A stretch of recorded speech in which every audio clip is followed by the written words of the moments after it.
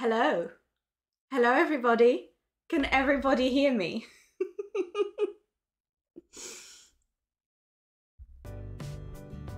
Just mic check, music check. Is everything going okay?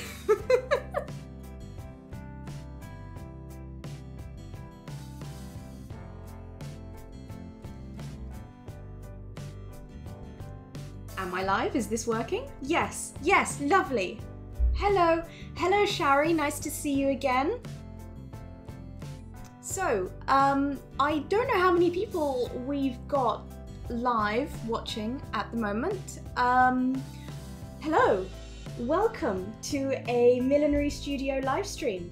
My name is Ilona, I'm a milliner based in London, and today we're going to carry on where we left off from last week's live stream. Last week, what did we do last week? We should go over what we did last week. We blocked this crown. Now it's off the block at the moment because I needed to use that block for another hat that I'm working on. So I did take it off the block and I've cut it neatly along the edge. And I don't know if you guys can remember, this was a normal crown block that had this pointy tip stuck to it, which we stuck on with masking tape and then covered the whole thing in cling film. And then we blocked this in a black wool felt. Sorry, I shall take a sip of tea.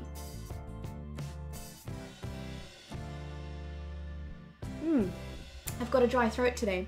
Hi Rachel, nice to see you. We've got Matthew and Labricaloose, Rachel, in the chat as the moderators, so they can post links and answer questions, and I can answer your questions too. If you've got any questions, post them in the chat and I will do my best to not miss them and respond to them. We've gone through the pointy tip crown. Let's visit what we did with the ring block. Do you guys remember the ring block from last week that I really struggled putting the buckram around?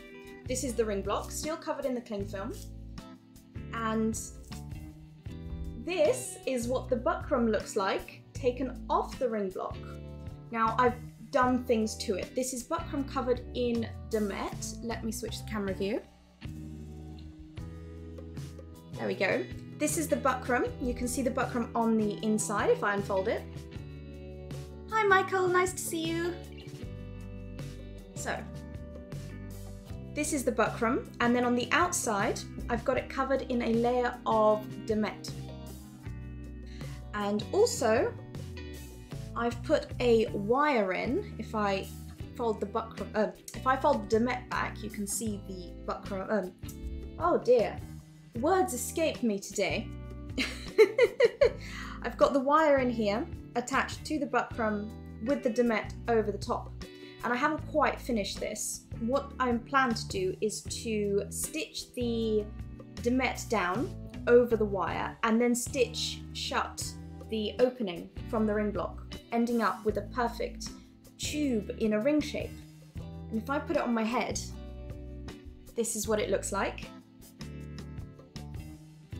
It's like a nice little halo. What do you guys think? Do you like it? I think it's very pretty. What do you guys think? Let me know in the chat. And I plan to cover this in a very delicate rose-coloured silk velvet, also which will be cut on the bias. And I don't know if I'm going to do that on a stream or not, but this is going in the cupboard of the things on the to-do list to do later on. Thank you very much. Yes, it is beautiful. I really like this. I've got to think of other things to do with this ring block now that I have it. I've kind of run out of ideas. I was hoping that I would take this off the block and then I could twist it into forms and shapes and do weird things, and nothing really inspired me. So I've just ended up with it as a plain donut ring. But we'll see what happens to it. I'm going to put this to one side.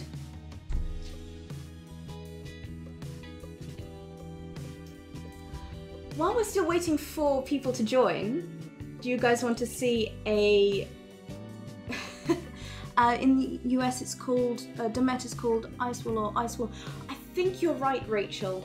So Rachel says, I believe in the US we call Demet ice wool or ice wool. I think I have heard this before, and I may have even read it in some American millinery manuals, so I think you're right. Hey! Hi, Sarah! We were just going to preview some hats that I've been working on. Do you guys want to see a preview?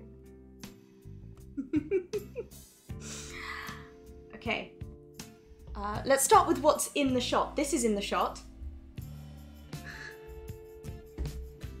Look at this, guys. I'm so proud of myself. This took me such a long time. There's a video coming on this. This is a freeform trilby crown and I guess you could call it a bucket brim. I'm not really sure. But this is made on a self-made cardboard block. Now, if all goes to plan, this will be the next video, but we'll put it under the table for now because it's not quite ready.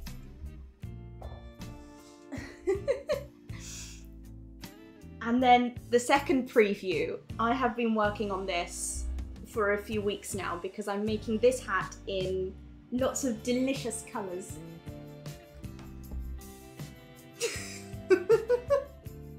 I love these. What I really like about these is they're really easy to make. I'll just pop one on. And I mean, you can wear it any way you like, but I like to wear these slightly covering the eyebrows. I think it's kind of a bit like, ooh, coquettish. This is made out of cinnamon, and this is the same shape, made in cinnamon. I've got a pink one and a coral one behind the camera that haven't yet been put together. So for now it's just these two. The special thing about these, apart from the fact that it's cinnamon on the bias, which is obviously very special, but the very special thing about these is that the colour of all of the hats that I've made is from the Pantone Colours of the Year. So if you don't know, this year in 2022, Pantone's colour of the year is Very Peri, which is a periwinkle colour.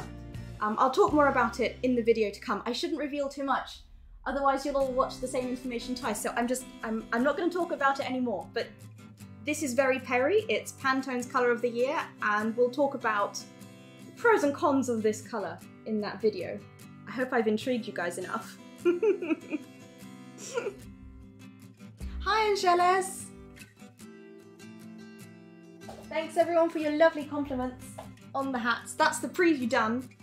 How is everyone? I feel like I started very abruptly and I didn't quite organise myself well enough. So hello everyone. Thanks for joining. How are you all? What are you all drinking? Where are you tuning in from? I am, as usual, still in London. It's 4 o'clock for me, so I'm drinking tea, and it's caffeinated tea today, so I should be buzzing in about 20 minutes.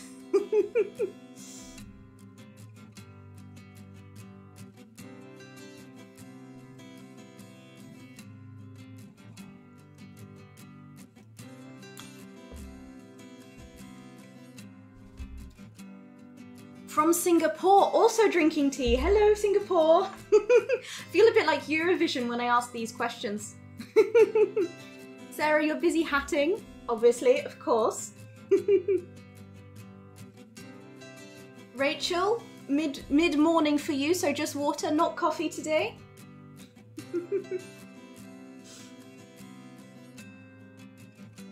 Drinking apple juice in Austria. That feels very apt, I think, because Austria, apple strudel comes from Austria, I think, right? So apple juice, apple strudel. Living room with my coffee and a fire. That sounds absolutely lovely. That sounds like where I want to be right now. I'm actually a little bit cold because I turned the heating off before the stream because I thought we'll be blocking with steam and it will get very, very hot. But because I have not turned the steamer on yet, I'm actually really, really cold and my fingers are really cold. So because I'm so cold, maybe we should start blocking now. So let me get my steamer out and let me get the first block. Where did the steamer go? The steamer's here. Here is my steamer. If you're not familiar with it, it's just a cheap steamer off of Amazon that is a clothes steamer, so they're very readily available.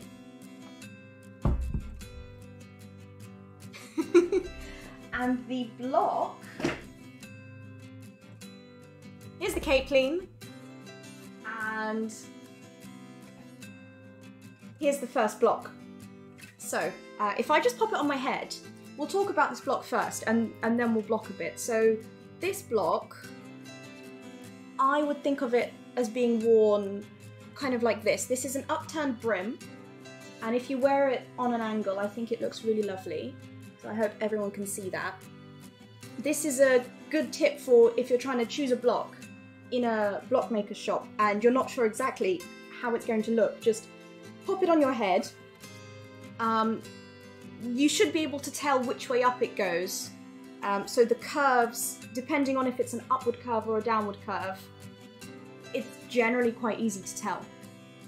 So this way round for this one.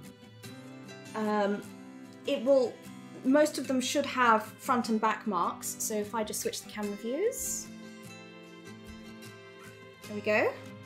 So this one's got, I think this is the back mark. There's a little groove in here on the inside, which is the front.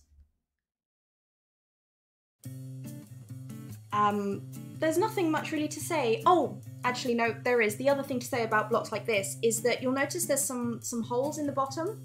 Now ideally, it would have a little, like 2 little legs that it stands on. They're just kind of wood leg things, and you just pop it on there and it should stand upright like this. And that makes it easier to pull wool felts over the top of it, but I don't have anything like that. So instead of the proper brim block stand, I've got a couple of hat boxes.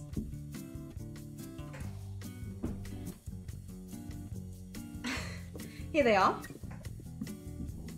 And I'm going to put this block onto the hat boxes to prop it up a little bit.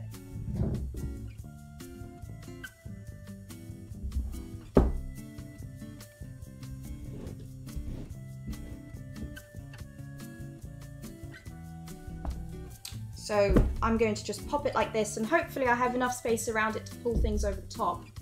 The other thing to think about with a block like this, to make sure you can all see it, is it's kind of blocking the wrong side up. So this is the cape plain. If you remember from the last live stream, we did this little cap crown with the pointy tip.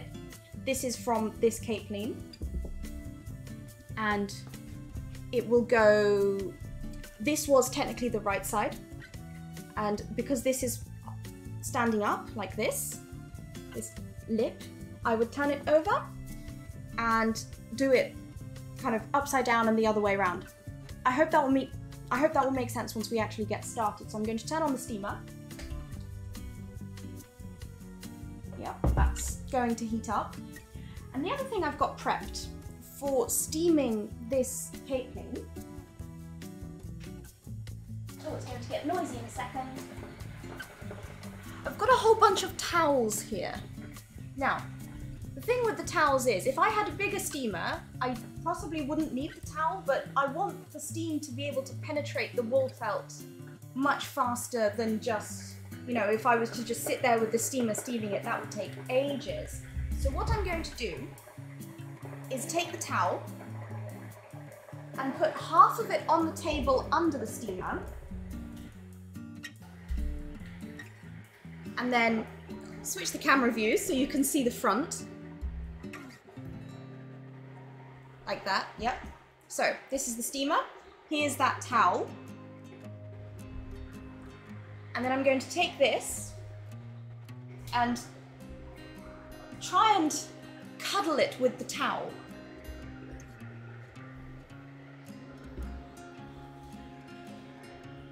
Like this. So hopefully that will trap the steam and hold it in. Something I was thinking of trying is maybe doing the same thing, but with like a plastic bag or tin foil, but I'm not sure if a plastic bag would melt from the steam, so I don't really want to try that. But I have a feeling that if I then covered it in tin foil, that would also hold the steam in. Good morning, Aisha.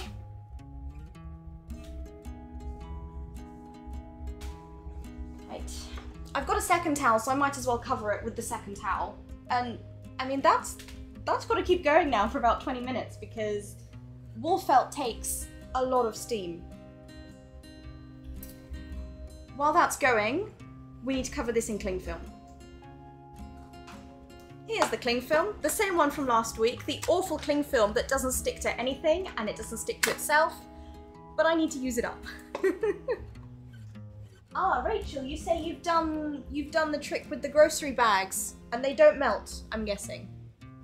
I mean, it's probably grocery bag dependent, but that fills me with a bit more hope that maybe it will work. Something to try for next time. Right, I'm gonna start unfurling the cling film.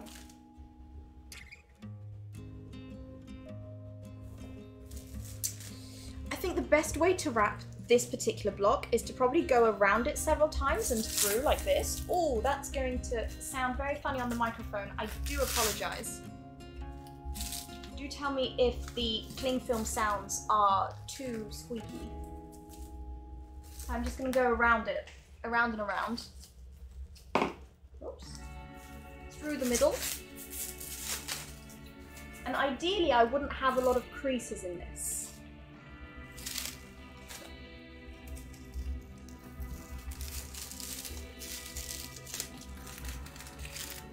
Ah, Rachel, you say you did a time-lapse video of blocking on a puzzle block using a plastic bag to make a steam chamber.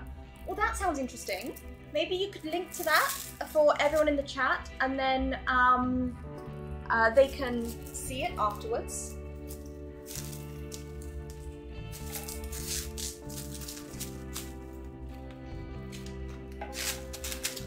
I wonder if this is going to give me too many creases, but I can't think of a better way of doing this.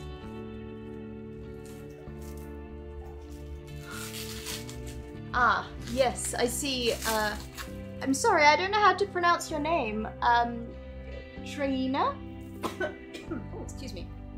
Trina, having problem with cling film, yes. It's just, sometimes you don't know what you're buying with cling film and you just get unlucky. And then you can't just not use it because that would be so wasteful. And so you end up using bad cling film and just hoping that at some point that roll will end. Aha, Sarah, you say you wrap also. Do you find that you get problems with the creases? Do they ever show through to the felt? If you're curious what I'm doing, I'm using my nails to poke through. I don't know where I put my scissors.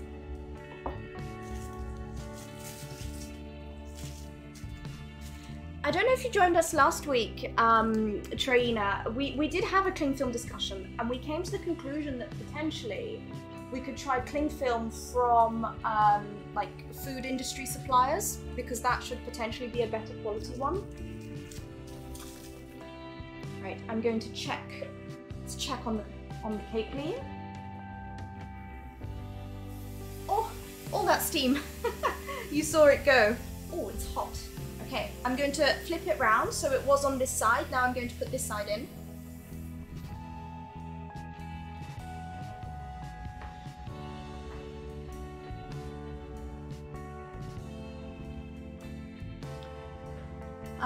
Michael says, I wonder if press and seal would work better. I don't know what that is. Yes, Trina, the stuff from like baking shops and like professional food grade stuff we thought might work better. Well, okay, that's still going. The cling film is done. I should get out my pins. I'll show you my pins. I think I've discovered the best pins ever. it's these little black pins, and they're from a brand called Prim, and they are really, really good. They don't rust. Is that in focus? I hope that's in focus. But yeah, these pins, they just don't rust. They're so good.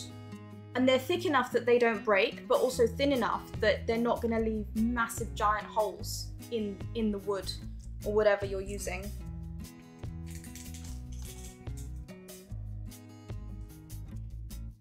Oh, that sounds like my steamer is running out of steam. No, still got some.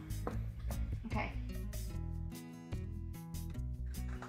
And as well as the pins, obviously, I have got loads of thimbles. I still haven't found my preferred thimble, so I have an open top tailor's thimble on for my thumb, and then I've got these two things which I think are called like finger armor thimbles.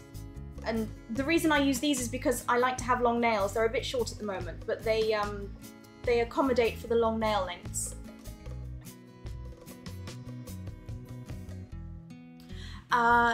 Shari says, rusting must be a problem with so much steam.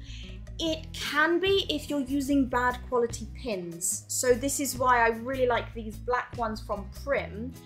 Maybe what I can do is I will look up where I bought them and I'll post a link later under the stream so you can have a look at exactly which ones they are. Oops, need to add more steam to the steamer. Oh, it's all very warm. We've been chatting away and it's got very hot now.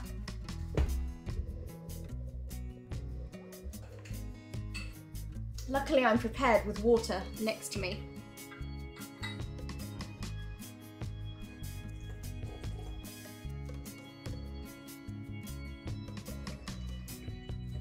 I want to be very careful when pouring the water into the steamer, because I have had people say to me, oh, I've tried the steamer that you have and it spits water. And the steamer will spit water if you fill it above the maximum line. So you've got to be very careful because you don't want the steamer spitting. All right, pop that back on.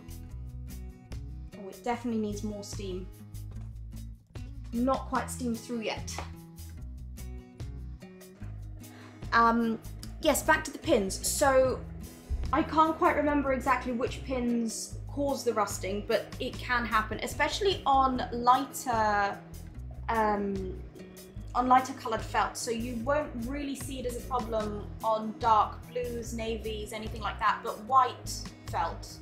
And actually, to be honest, on white felt, I have had problems with these actually rusting as well.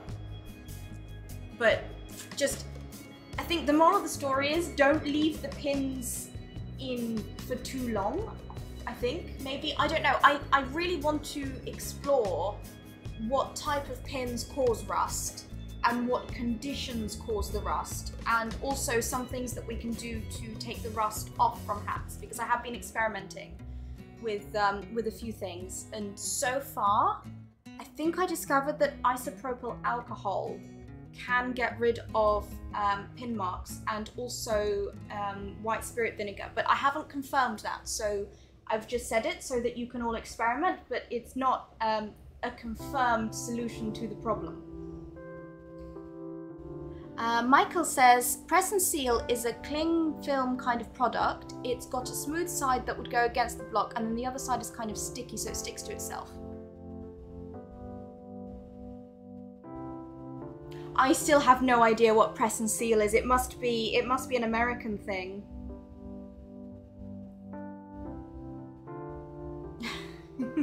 There are plenty of experiment videos planned for the new year. The problem with experiment videos is that they take a lot of time to do, because especially the rust one, it's about setting up all the conditions of the experiment and then like leaving it for a couple of months to see what happens over a long distance of time. So I do want to do it. Right, what else have I got for the blocking? I've got some blocking cords, because this block, can you see here, it has a groove in it. So this is the groove in the block.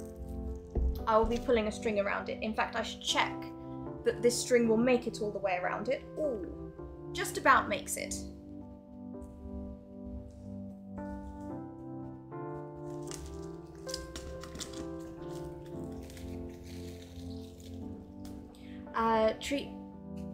Trainia says, have you considered live stream of blocking with other things? Ooh, what kind of other things are you thinking? You mean things that aren't hat blocks? Do you have some suggestions? Okay, this should work, this string, hopefully. If not, I've got some cord with me and we can make a super long blocking cord. Got my giant, I call this my master pin. This is what holds my blocking string in place. It's this giant pin with a giant pin head that's easy to push through lots of things. Right, this sounds, oh, so much steam, so much steam. It's getting there, it's still not quite there. Goodness, I think this has been going now for at least 15 minutes. The towel, I feel like the towel can be blocked. It's very steamy and stretchy, but the wool felt still needs more time. This might be one of those cases where I'll need to spray the wool felt with some water just to get it going. Yes, stuff like styrofoam and plates, flower pots and plates. Yes, I do actually have a flower pot somewhere in this room. I don't know where it's gone. I went to a garden centre to buy a Christmas tree before Christmas, and I stumbled across this plant pot, and it looked like it could be like a fez shape with nice curves in it, and I thought, oh, that would look really lovely in a red felt and a buckle trim, a giant buckle trim. So this is on my list of things to do. But first I do want to block on these wooden blocks because I've actually never blocked on this particular block before. This is an antique vintage block that I bought online, and I've really been waiting to use it, and this is the first time I'm using it today. Live with you guys all here watching, and it's going to turn out that I don't know what I'm doing again, just like last week with the ring block. Oh, that sounds like it's running out of steam again. No, it's still got some. Right, almost ready. That's almost ready. I'm almost ready. I've got my pins and my thimbles. What I like to do when blocking is to just take all these pins out of, I don't know if you can see that on the table there, but I like to take the pins out of everything.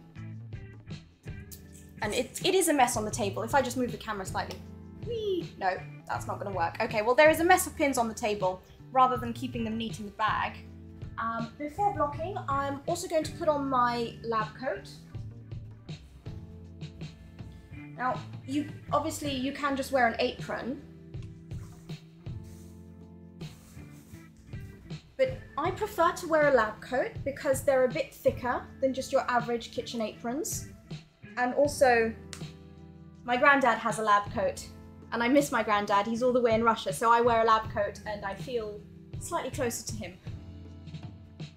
My granddad is a water engineer, so that's why he's got a lab coat. But he's retired now, so he uses his lab coat as a bathrobe, which I think is a really, really good idea.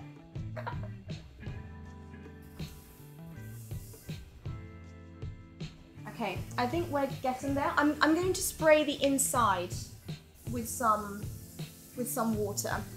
I should really switch the camera view. There we go.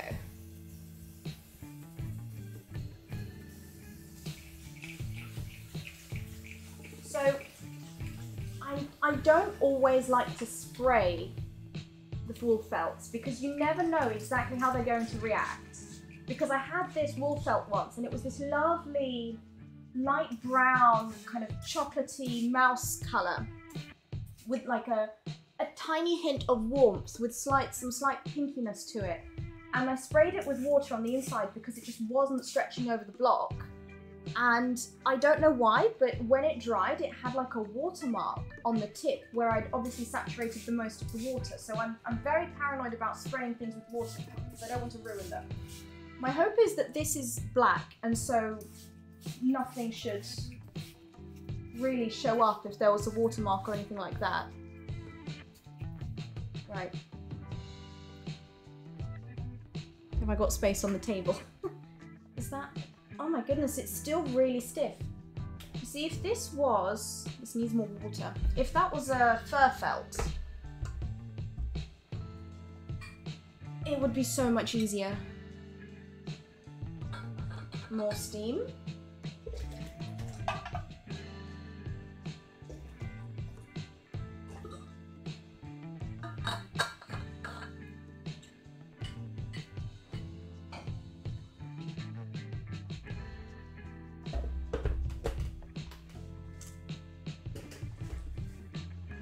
More steam. I might be tempted to go and get a plastic bag out because this is taking just so long.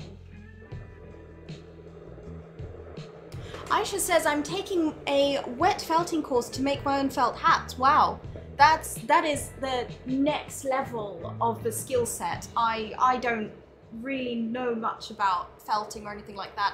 I can imagine it's probably very difficult, time consuming, and probably very hard on the hands as well. All that water, and I think you use soap to mix it all up. I don't know. I have vague memories of doing some wet felting in an art class when I was in primary school at the age of like 9 or 10. But I don't really know much about it myself. Aha! The Haberdashery Project! Hello Wayne, nice to see you. Thanks for joining me. Yes, a heavy plastic bag works so much better. I might have to go and get a plastic bag. Give me 1 second.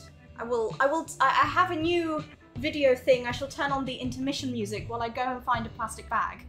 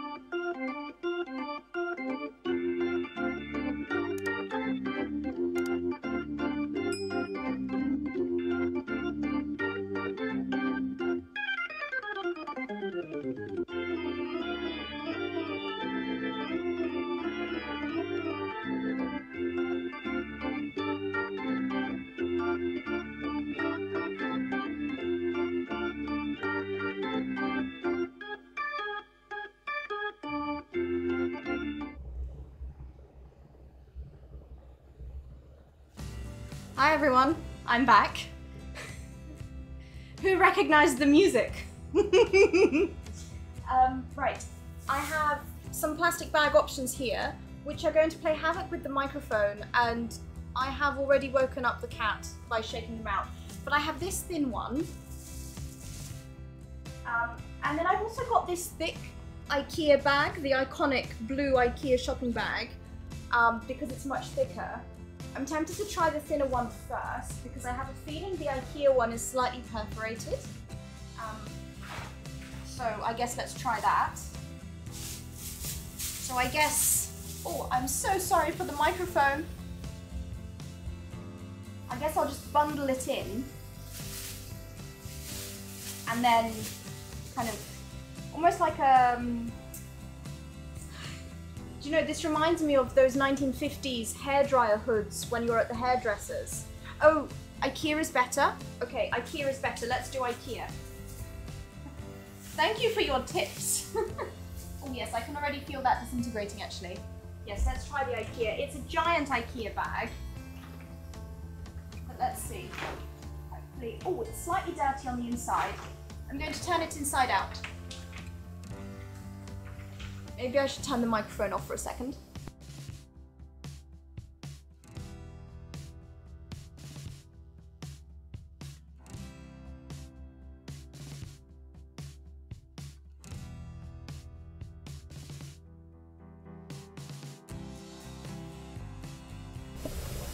Drusilla, my kitten, is not enjoying the plastic bag sounds. She's sitting with me out of camera view, I'm afraid. I did have a complaint last time that Drusilla did not appear in the stream. So maybe Drusilla will make an appearance later. Yes, darling? Will you make an appearance later? She says maybe.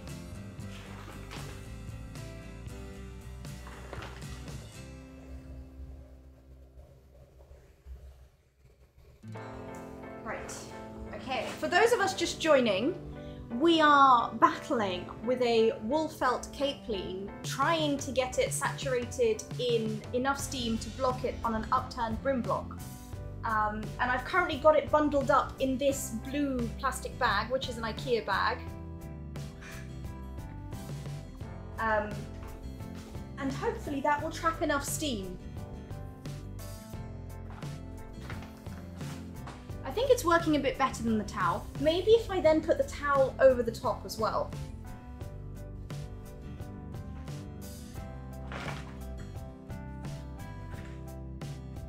Oh, people want to see Drusilla? Drusilla, are you awake enough? Come and say hello. Come and say hello, Drusilla. Come on. Okay, I'm going to have to pop around and get her from the other side. Drusilla. Oh, Drusilla, hello. Hello.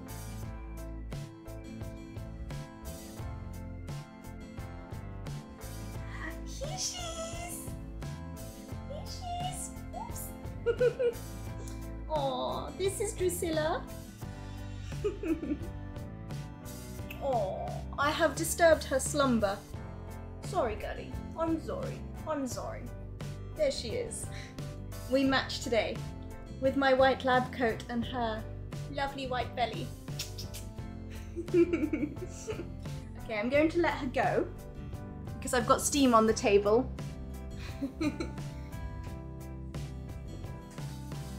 Oh, she's coned because she had her spay operation, but she has almost fully recovered and only got 3 days of the cone left. Oh, the steam is hot. The steam is very hot. Oh, she found a plastic bag. Husband, could you come and get the plastic bag away from the cat, please? Okay, this is very hot. I'm going to turn the steamer off at the wall plug so that it calms down, and then I'll reach in and get the cape clean. It's hopefully definitely hot enough now. Oh, all that steam. Oh, that looks much better. Right, I think it's time to try and pull it over the block. So, I guess, time to switch camera views. There we go. Hopefully everybody can see that. Right, I shall top up my steamer before we start because I'm convinced I'm definitely going to need more steam on this wool felt.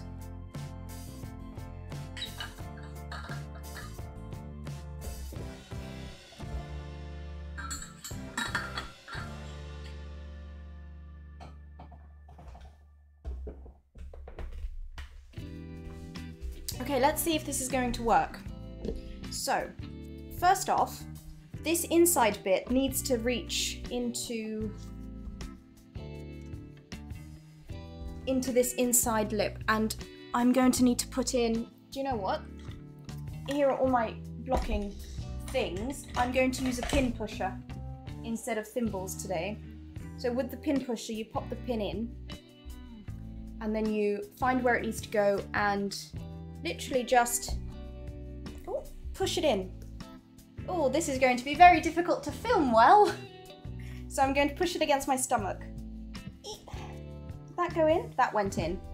So this is why you want to wear a lab coat or a thing, an apron or something like that, because you want to be able to... I'm worried this isn't going to work now. Didn't finish that sentence, because you want to be able to not worry about getting any dyes on your clothes, but I think this isn't going to work because the opening is too wide. I was hoping I'd be able to shrink it in. It's not a vintage pin pusher. It can be found online. Once again, I can put a link to the one I have in the description box below. I think you can find them with various brands, but this is just a really nice wooden handled one. Do you know what, guys? I don't think this is going to work because I think there's too much of an opening. Well, that's annoying.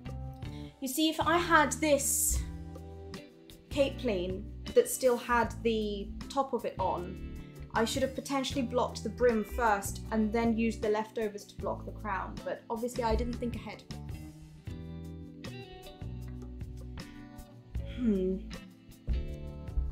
Is that going to work? Is that going to shrink? I was kind of hoping that for some reason the felt would just magically just shrink, but I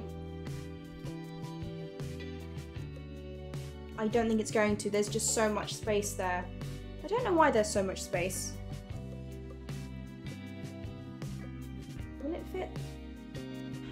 Part of me is thinking the more I fiddle, the more it should try and fit in, but I really don't think this is going to work. Okay, well that's a fail then. Yeah, no. I don't know. Can you guys see on that camera, on the black bit, there's just so much excess. I mean, I could block a brim that has like a pleat in it. That would work, but I don't want to do that on this block. Never mind. All that steaming for nothing. That's okay. Sometimes, I guess this is a lesson of sometimes things just don't go to plan.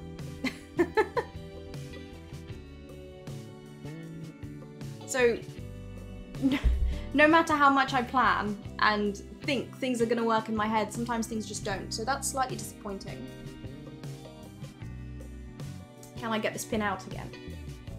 This is the problem with pin pushers, is once you put the pin in, it's really difficult to get it out because the pin pusher really, really gets stuck in there. So I'm going to use some pliers and just pull it out. There it is. Ah, never mind. Yes, thanks Wayne. Not a fail, it's a learning experience. I mean, that is a very kind way of putting it. Matthew says, I think it looks bigger than before you steamed it. Potentially, it could have just expanded and relaxed in the steamer. Oh, I don't know what OOT means, but do you have any affordable display ideas for fascinators? I'm planning to sell them and I don't want to terrify others with a styrofoam head. Yes, that is a topic for another stream. We're not going to talk about display ideas today, but just quickly to answer your question, you can cover a styrofoam head in paper mache strips of newspaper and paint it using acrylic paints or wall emulsion paints. And, oh, out of topic. Oh, I see. Yes. OOT means out of topic. Right. I might be young, but I don't know the internet lingo. Yes. So get your styrofoam head, get some strips of newspaper, long strips of newspaper, some PVA glue, water it down, do a paper mache coating of maybe 2 or 3 layers, let each layer dry in between, paint it with some primer, then some paint. I actually like to use wall emulsions, so the kind of paint that you paint walls with over these things, because I think it just goes on better. And then you have a head that looks not styrofoam. Anyway, should we get back to blocking? Yeah, this is, do you think it looks bigger? It does, doesn't it? Because let me get the cap back out. I keep calling it the cap. It's not the cap, it's the crown, the pointy tip crown. And incidentally, just before I took it off the block, I did mark my front and back using some pins, front and back. So always make sure you mark. And if I just pop that on my head, it's slightly bigger than my head. So this is now, I can wear it like a collar. So yes, it has definitely stretched. That's such a shame, but never mind. I'll find a different use for it. I can cut it up and make tiny calo half hats out of it. I don't have to use it as a brim. Oh well, next time I'll just get a full cape clean, block the, or maybe even get a cape clean, 2 cape cleans. Block the brim out of one and the crown out of another, which is what I've heard the majority of people do, but I was trying to see if I could save materials and just do 1 hat out of 1 cape clean, and it doesn't look like that's potentially possible with this kind of block. That's a shame. Never mind. I'm going to pop the intermission on and change the stuff on the table, and we'll move on to puzzle blocks, which was going to be the final culmination of this stream, but we've reached there sooner than planned because things went wrong. So let's have a 2-minute tea break. Teas, coffees, wines, gin and tonics, whatever you're drinking, depending on your time of day. And I'll see you in 2 minutes.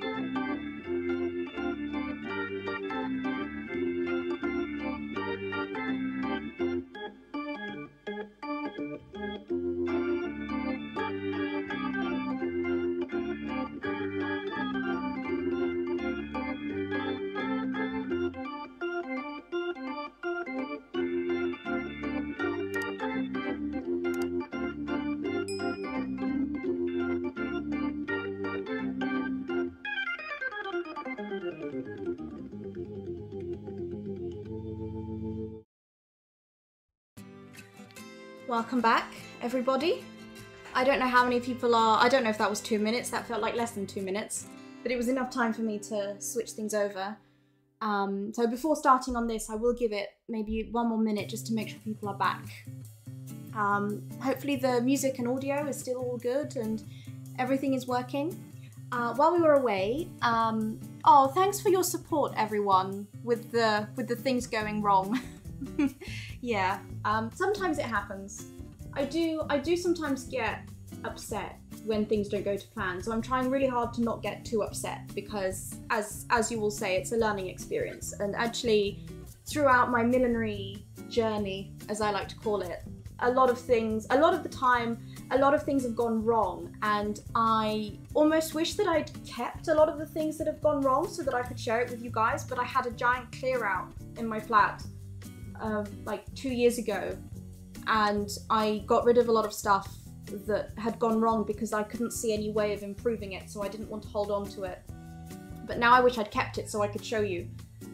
One of the examples that comes to mind was I tried to make a 1930s style cartwheel hat out of a one of those paper capelines, but it wasn't a paper capeline that I bought from a millinery shop. It was a paper capeline that I had from like an accessory shop like Accessorize or Monsoon or one of those kind of high street accessory ones. And I thought, oh, I'll cut the top off, cut down the crown, stitch it together, and that worked fine. But then I had the problem with it being too floppy, and I hadn't pretty much done any millinery at that time, and of course it didn't occur to me to just put a wire in the edge, and I thought, oh, I should stiffen it with something. What do I have that would stiffen paper? Oh, I know, glue. PVA glue. So I just submerged the entire cape clean in PVA glue, and then I thought, oh, this feels fine. And then it dried and it was rock solid. Like you could probably, if you flung it like a frisbee, you could take someone out with it, like Oddjob from James Bond. It was really horrific. So I've learnt from that to not over stiffen things, because it's much easier to add stiffener than take it away. So that was another fail that I had. Oh well, we move on. So hopefully everyone is back, and here is the puzzle block. I don't know if all of you know what a puzzle block is. If I take it off the stand, let's switch the videos. Yes, PVA glue nightmares. I do want to do a video on types of PVA glue, because believe it or not, there are two types of PVA glue, and I don't want to go into it in too much detail right now, but there's polyvinyl alcohol glue and then there's polyvinyl acetate glue, and they're both different. They have different properties, and they're used for different things. One is water soluble, one isn't water soluble, but anyway, I'll get into that in that video that is coming at some point this year. I get very easily distracted. Today is one of those days. So here is what the puzzle block looks like underneath.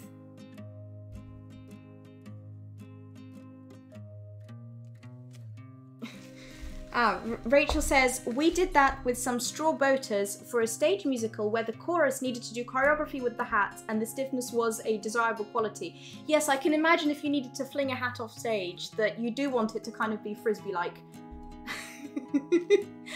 But that is not what I was going for, so never mind. That particular cartwheel hat was resigned to the failed hats box. Anyway, back to the puzzle block. This is a puzzle block. This is what it looks like on the inside. Again, sorry about the cling film. So it's made. This one is made out of 5 pieces. So you've got this central piece, which has these tabs in it, and then you've got these 2 outer pieces right here, and then you've got the front and back pieces here. And in fact, one is labelled back over here, and this is an X for where the front is. And when we take it apart, you'll notice that it's also labelled on the inside. The previous owner of this block was very diligent in making sure that they knew how it should go together, and I'm very grateful for that. And we'll see why that's a really important thing to do when we take this off the block. But you might be asking, why do you need... Sorry about that. You might be asking, why do you need a block to be able to be taken apart? Well, if I turn this over, pop it back on the spinner. We went over the difference between spinners and block stands last week, but this is a spinner, so it's a short stubby thing that holds the block.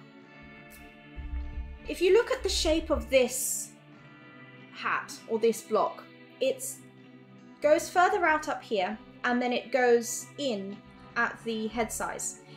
If this was a normal hat block without a puzzle block, you would really struggle getting this off. In fact, let me show you. So if I pull the pins out, this has got two cords on it. Second pin, and then I'll take the cords off.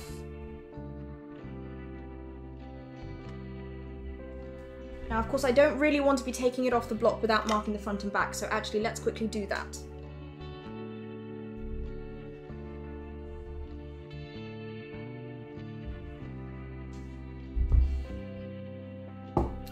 So we can see where the back is and the front is, and sometimes you can mark it with something, like with some soap or some tailor's chalk. I can't get tailor's chalk to work for me. I don't know why, I just can't seem to get it to mark things. Maybe it's because my tailor's chalk is just ages old from my mum's sewing box, and so it just dried up and doesn't work. I don't know. So I tend to use soap, but in the case of hats, I'm actually just going to use some pins. And just where the back is, I'm going to pop a pin in. Oh, sorry, Evelyn, yes, I forgot to answer your question about the damp cloth when you are pressing. Evelyn said earlier, a question about could I have shrunk the cape clean, the head size of the cape clean with an iron. I think you probably could, but you are in danger of burning the felt and leaving like burn marks from the iron. I don't know if you've ever left a pair of hair straighteners on a carpet before, but I have, and it does burn away. So you don't want to be doing that. Anything hot on any direct heat on the felt will potentially cause burn scorching marks. So if you do want to try that, you can either put a piece of baking paper or a tea towel or like a pressing cloth or something in between the two. But honestly, cape cleans are so easy to buy, at least in the UK, that I would just put that one aside that's too wide at the head, use it for something else, make some small callow half hats out of it, which maybe we'll do in another stream, and just buy another cape clean and just try again. And in fact, that's what I will do. I will put an order in for some cape cleans, and maybe we'll go back to blocking with this block. Right, that's my back pin in. Here is going to be my front pin where this crosses. So that's just going through the felt. Just making sure I can, whoops, get that in. Has that gone through? There it is, right. So, if I pop it back on the spinner now.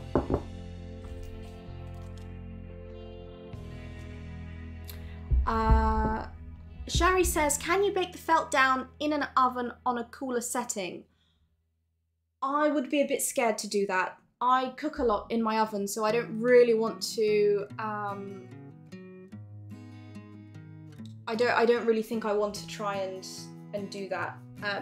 But by all means, if you think that's going to work, you should experiment, obviously safely experiment. So yeah.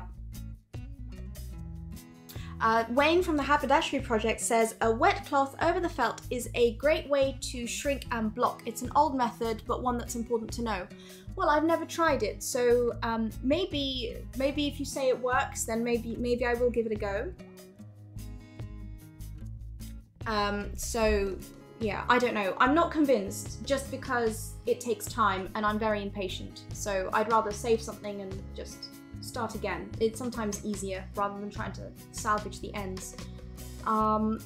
Let's get back to this block. So there's no way this is coming off just because the lip over here is so much smaller than the outer edges. There's no way I can lift it off. No, absolutely no way. So if I start trying, I'm just going to ruin the shape of the hat, and there's no point in doing that. Would you guys like to see how I blocked it? Because I did film it. Before we unblock it, do you want to see how we blocked it?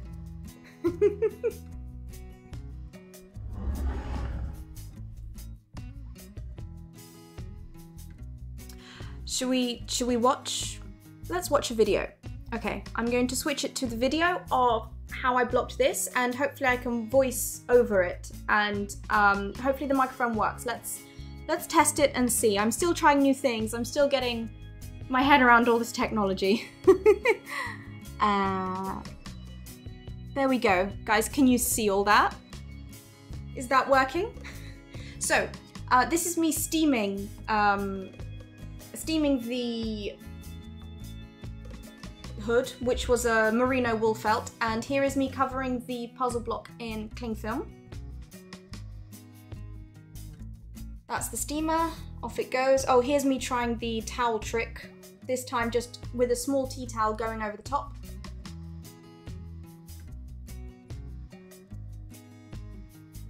And what am I doing here? Oh, I'm picking out some rubber bands and some blocking cords because I wasn't sure if I needed the blocking cord or if I could get away with a rubber band.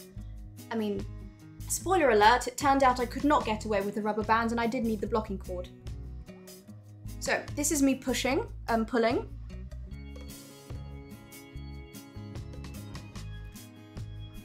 So the problem here with a shape like this is that you end up with that bump at the center top. As you can see, that's where I'm directing my steamer.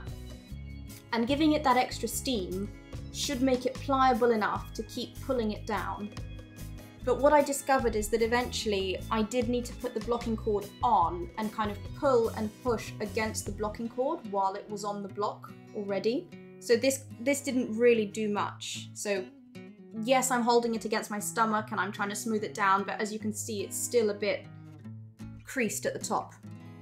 So this is just me adding more steam. It just needed so much more steam. If this was a fur felt, I think this would have blocked a lot easier. But I don't know, I don't really want to buy a lot of fur felts. They are a byproduct of the food industry, especially here in Europe. I'm not sure about the USA, but in Europe, in not Central Europe, Eastern Europe, they eat a lot of rabbits, which is where the fur comes from. But I don't know, I'd prefer to use wool felt. I get that the rabbit felt feels nicer and it's warmer and all of that, but I don't know, just wool felt it just feels kinder. Right, this is me now using the blocking cord. So I've popped the blocking cord on. There's 2 grooves in this block. This is the top groove. And what I'm doing here is pulling the cord to my left and then pulling the wool felt down and then adding some more steam.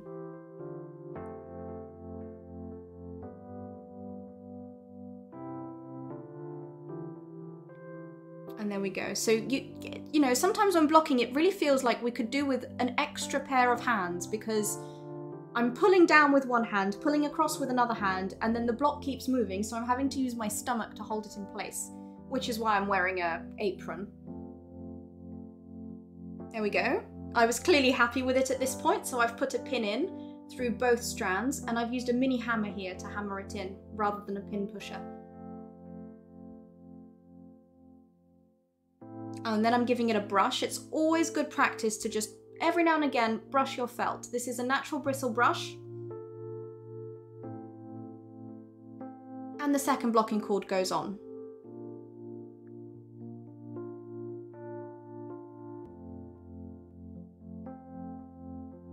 And that's me trying to find that bottom groove and trying to even it out. More steam. If you find that it's not pulling, it generally means that it's not hot enough or wet enough to pull. So you just need to add more steam and eventually it should pull into the shape you want it. And that's the beauty of felt.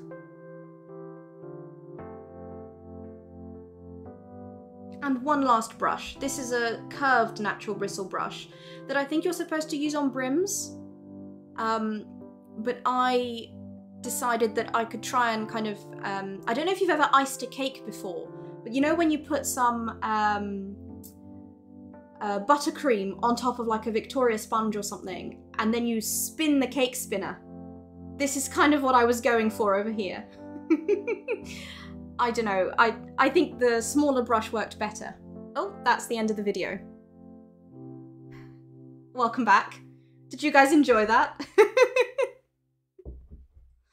And then in true Blue Peter fashion, here's one I made earlier. Because of course, if I just blocked it right now, we wouldn't be able to unblock it straight away. You've got to leave it for, you know, at least 12 hours. I tend to leave it for 24 hours, if not longer, in a, I put them in my airing cupboard because that's a nice warm environment. And a trick to know if your felt is dry, it's kind of like with plaster, if you have a plaster wall or you make a plaster cast of something, if you put it against your cheek and it feels cold, then it's still wet. But if you put it against your cheek and it feels room temperature, then it is dry enough to take off a block. But if in doubt, leave it for longer. It's not going to hurt it being off the block. And in fact, actually, good practice, like this is like essentially good practice millinery tip. You shouldn't take something off a block unless you're ready to wire it or put it on a, like if you're doing a crown to brim join, unless you're ready to do that straight away, you shouldn't really take something off the block because it can start to warp and lose its shape. So you do want to leave it on until you're ready to take it off, not just when it's dry. Oh, Rachel says, I have to pop out, lunch is ready, but I'll stay in the chat in case you're still streaming when I'm done and I can pop back in then. Oh, it was lovely to have you, Rachel. Thanks for joining me, and I'm sure everyone really appreciates your wealth of knowledge that you've helped everyone in the comments today. Have a lovely lunch. Right, shall we take this thing off the block and then we can talk a little bit about trimming it. Here we go. Right, I'm going to take it off the spinner. Now, I've only taken this block apart once when I first received it in the post, so I do know how it goes apart, but I'm slightly worried that I might not be able to pull it apart. So once again, I don't know what I'm going to do if this goes wrong. Well, I guess we'll just try. So I'm guessing I just need to kind of pull upwards. Oh, it's actually coming undone. Okay. Okay, it's actually coming. Here it goes. Okay, it's taking out the, ow. There we go, that's come out. Oh, I'm sorry, that might have been bad for the microphone, but here is the middle section. Here it is, so you can see these are the tabs that hold everything together. This is very intricate woodwork here. And it's got a few cracks in it. I think in our last live stream, Rachel suggested that you can use oil like you would on a chopping board on blocks if they aren't varnished, and this one isn't varnished. I think I might just oil it all over, condition that wood, keep it going, because this is from at least the middle of the 20th century, if not earlier. It's actually stamped, you can see here, with a French address. 82 Rue de Cléry. I'm very sorry about my French accent. I have to get into the French character to do the French accent, and I haven't had time to do that today. Paris. I might look up what this is now, actually. That would be an interesting thing to do. I'll look it up later. But this is the center bit. As you can see, I was saying earlier that the sides will be labeled. So this is A, C, B, and D. Put that to one side.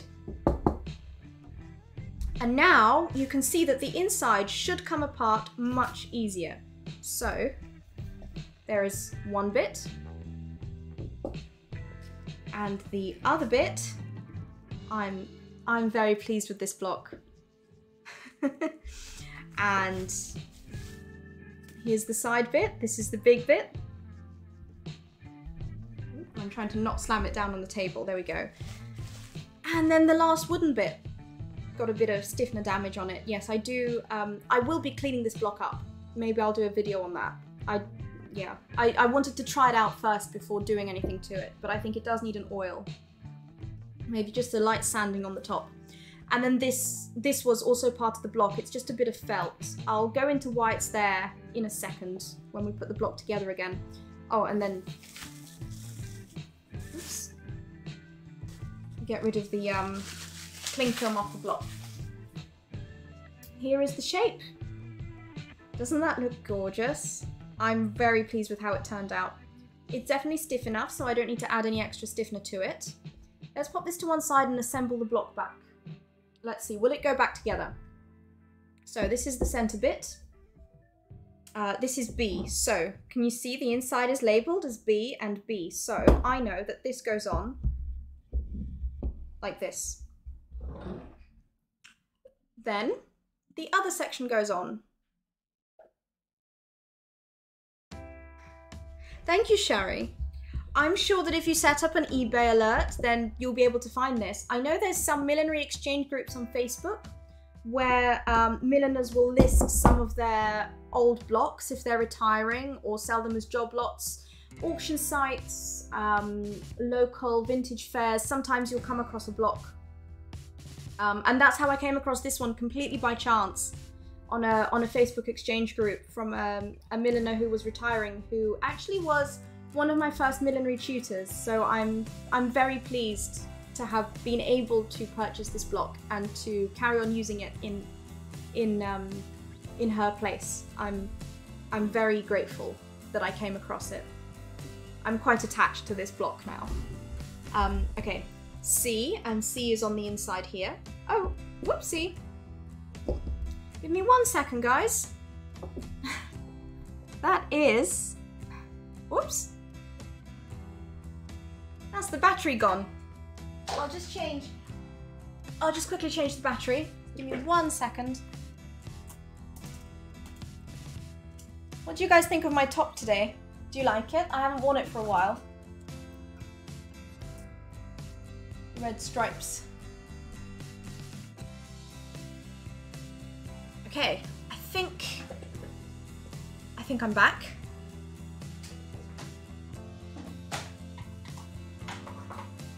Almost back. Just popping the other battery to charge. Do they ship internationally? I mean, it depends on who you contact. So it'll be, because you're buying this from not a business, but like an individual, I mean, like a millinery business, but it's an individual person selling it to you.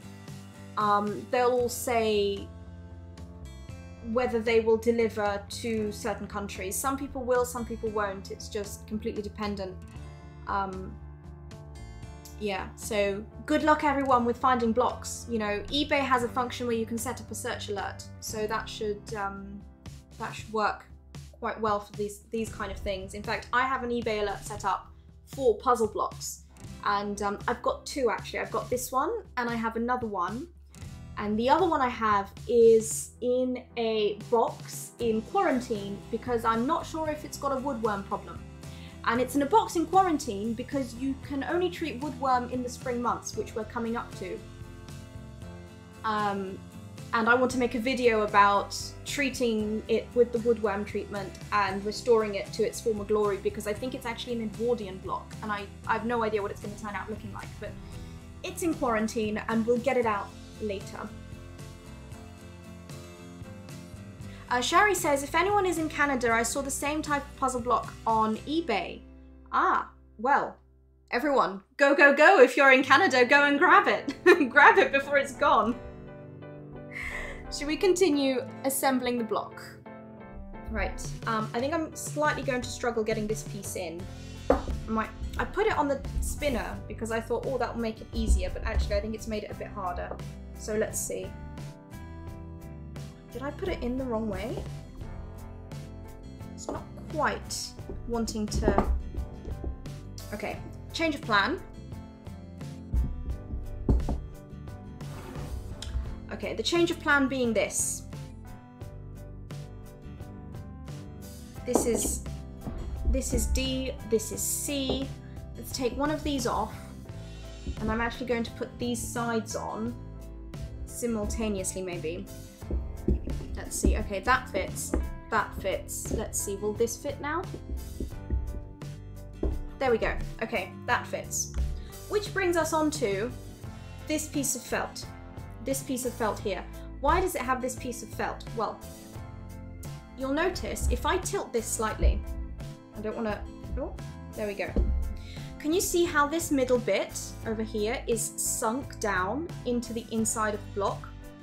Well, this is because with age, the wood will shrivel up and shrink a bit, and what tends to happen with puzzle blocks is the middle section seems to always dip down, so don't worry about it. That's totally normal. It's not going to impact the performance of the block, because all you do is you get a piece of felt. You might need 2 bits, you might need 1 bit, you might need a thinner bit. You know, layer it up. If the felt isn't too thick, then you can maybe use like some cotton wadding or something and tamp it down. But you just need to cut it the same size as the hole and pop it in. And now if I tip it to its side again, you'll see now it will be a smooth line. So that's puzzle blocks. Have you guys got any questions for me on the puzzle block before we talk about the beret? I see you're all having a lovely chat about where you can purchase these. Yes, eBay, Etsy, all the online shops. Sometimes the jackpot is actually buying a block from someone who doesn't know what it is, because then they're likely to underprice it. And actually, this is the problem with buying on eBay or Etsy. Actually, sometimes they're overpriced. So I know that we can all be a bit desperate in wanting to buy blocks, but you don't want to overpay either, because that just, it's like those, like sometimes with technology, if you can't get hold of something, someone else has bought it up and they're doubling or tripling the price. Similar things can happen with blocks and millinery equipment, which is really sad to see. And you don't want to exacerbate that business model, because it's not okay. Blocks don't depreciate in value, but they also shouldn't increase in value either, unless there's something really like collectible about them. Like maybe you find a block that's stamped Dior or Balenciaga on the bottom, and then yes, obviously that's going to be really expensive and with good reason. But if it's just a block that has a local milliner's name on the bottom and you plan to use it as a milliner, it should not be overpriced. So have a look at how much a new block of that type costs and compare it to the vintage block price. And if the vintage block price is set more, contact the seller and say, look, I can buy this new at this price.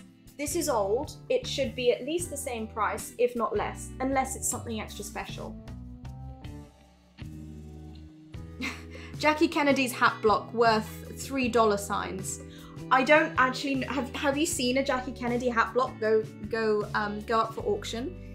I actually made a video where I recreated Jackie Kennedy's hat from her inauguration, and I made the block the same shape out of plaster for it. So hopefully I'll remember to link that somewhere in a playlist or a description, or just, you know, attach it somewhere on this video so you can go and have a look at how I'm doing that. Trina says, I'm planning to commission a woodworker to make a block for me. Have you tried designing your own blocks? No, I haven't, because it's expensive and I don't like to spend money unless I have a really good reason for it. Ah, thanks. There we go. That's Matthew posting the Jackie Kennedy video in the chat there. Thank you, Matthew. Back to the question. Designing my own blocks. I feel like, because I've only been doing this for 4 years, I think, and I don't have a lot of space, I don't want to be accumulating a lot of stuff that might not recuperate its cost. So if I'm trying to create a hat that has a fantastical shape, that I don't have anything of that shape, I'm more likely to try and make it myself in 3D. There's different methods you can do. You can use reinforced strips of buckram with some wire. In fact, husband, can you, from the millinery cupboard, bring me, there's a bandeau hat shape that's covered in Clingfilm and white cotton wadding. If you could bring that for me, that would be great. I'll show everyone what I'm talking about. So you can make your own blocks. And then if you've got the budget, once you've made your block, you can take that block to the woodworker and then they can copy it for you. And in fact, it's going to be much easier for the woodworker block maker to make you a block if you bring them a 3D model of what you want. So, aha, thank you very much. So this is a type of handmade block. I made this on a course, which actually I highly recommend. I'll talk about that course in 1 second.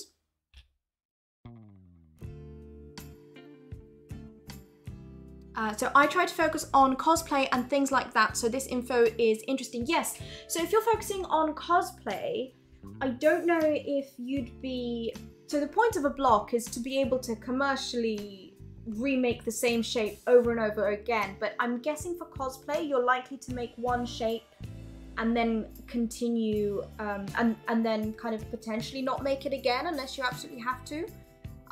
But this is where making your own blocks comes in. So this is a type of self-made block. This is on a wire frame using a material called Phosphape over the top. There's several layers of wire and there's several layers of Phosphape. And then there's also several layers of buckram in this. I made this on a course with a milliner called Sarah Lomax. She did a course on using Phosphape over a wired block. So if you want to learn how to do that, I'm not going to do a tutorial on that. Go and find Sarah, she does the course online. and maybe I'll even link it in the description box below. I don't know if it's a continuous course that's running all the time, but you can probably sign up to emails and she'll update you when it's on. But I highly recommend going and learning about this. I can tell you a little bit about Foss shape. So Foss shape is, I mean, here it just looks like white, like just something white, and it's not as hard as wood. So that's wood, and that's this Foss shape. What is Foss shape? It's a kind of a plasticky felt material that when you heat it, it keeps its shape, and if you reheat it, it won't mold any other way. So there's another material called EVA foam, which will, I think, continue to be able to be reshaped every time you heat it. So you can't really use EVA foam for a block, but you can use this Foss shape stuff. I have heard of people using it for actual hat block, bases. I mean, obviously everyone can do what they want. Personally, I wouldn't use it on a base because it does contain plastic, and I try and keep my plastic consumption at the lowest possible. So I wouldn't use it on an actual hat base, but making a block out of it I think is a pretty good idea. It's quite a nifty material in that sense, with that special property of holding its shape once it's been heated. So that's an option for your own block, and once you make something like this, you can take this to a block maker and they'll just be able to clone it for you in wood.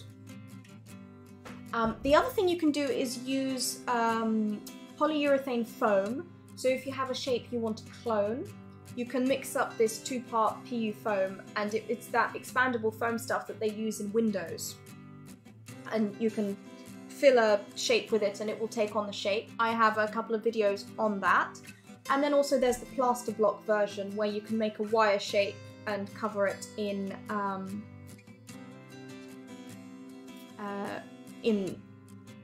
you make the wire shape and then you cover it in the plaster. That's how I made the Jackie Kennedy hat. I'm planning to use EVA for a hat base, and I've done blocks for cinema things. Yeah, if that's easier for you, then yeah, totally, that will definitely work. I hope it works for you. I've never done that myself. Right, shall we? Quick sip of tea.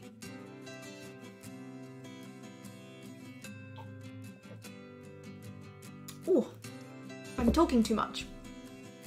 So, this was the puzzle block. I'm going to set it to one side. Obviously, continue asking me questions about puzzle blocks if you have any. But now let's talk about the beret. So, it's got this skirt on it, and it's got this top. And then it's got this lip. Oh, switch the camera view. There we go. Can you put pins into the Foss shape block? Yes. Okay, let me just quickly show you that. That's exactly why it's a really good material. So here's a pin, here's the Foss shape. Whoop, there it is. You can see it on the underside and the other side.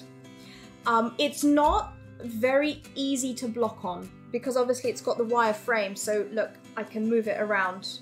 So this is really good for cinema and buckram, but I probably wouldn't,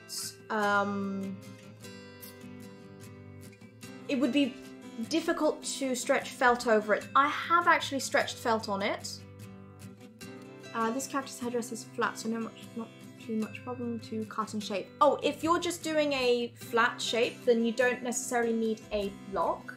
You can use a poupée head to do a kind of semi-flat shape on. And actually, I should have prepped my poupée head, Anne. Husband, could you come and help get a few things for me?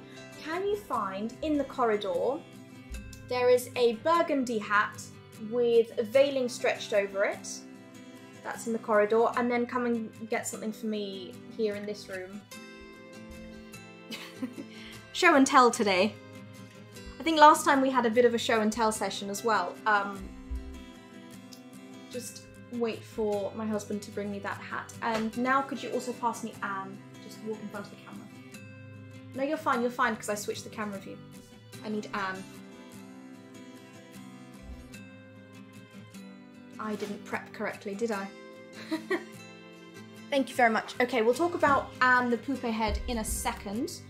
This is the shape that I blocked on this block. So there you go. So it's possible. It just takes a bit of work to get the so on this one, the corners are turned in, so it took some work to bend them in and make sure there's no creases on the inside. But yeah, you'll find it much easier to block lighter materials on this. So maybe even straw, because straw doesn't really stretch. It just keeps the weave and molds around it. So that's DIY blocks. Do you guys want more information on DIY blocks? Is that something that you'd want me to maybe do a stream on? Just show and tell of DIY blocks. Maybe that's a nice idea. So this is Anne. This is my poupée head, who I've currently blocked a cinema. What are these things called? Like a button thing. Just blocked it flat. So I'm going to take it off because I'm going to use Anne to balance the beret on.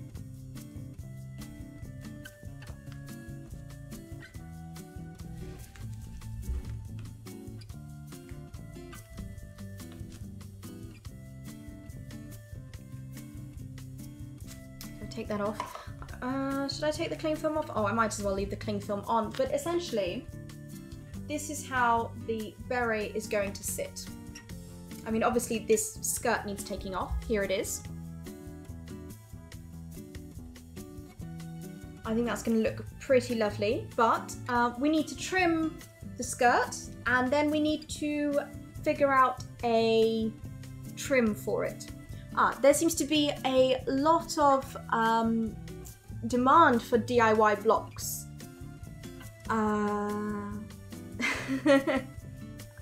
Yeah, okay, Matthew, if you could make a note for me that maybe next stream. So we probably won't do a stream again next week because I do want to release a video. So not next week, and maybe the week after, maybe the week after that. I'll keep you guys updated. But next stream, let's do a DIY show and tell of DIY blocks even. Let's do that. Probably won't be a 2-hour stream at that point, just a short 1-hour show and tell. Next stream. Right, we must concentrate. I'm getting off track very easily, so.